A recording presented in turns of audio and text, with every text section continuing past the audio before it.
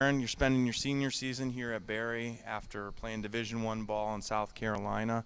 Tell me what this year's been like for you and how special it's been. I mean, it's been really special. Playing for Barry University. Coming off a losing season last year at South Carolina State. We haven't won that record this year at Barry University.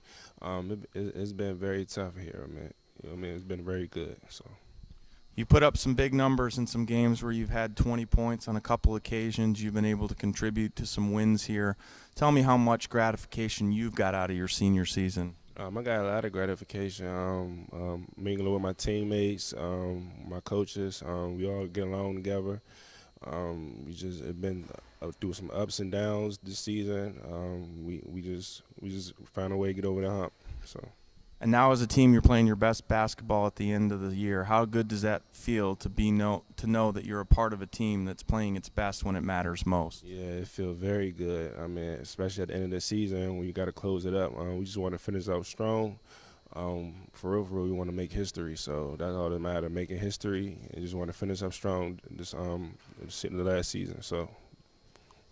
Of course, Aaron, you've been a part of that history, and now tomorrow you suit up for your last time in red and white or black and white here at HSC.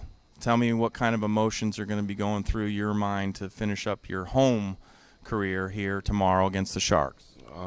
It's been really tough, man. This last 4 years, coming from different schools and finishing up at Barry University. I think it's gonna be very emotional for me. It's my last game of the season. So it's gonna be very emotional for me. We'll go out with a bang tomorrow. It's been good having you around this year, Aaron. All right, thank you, sir.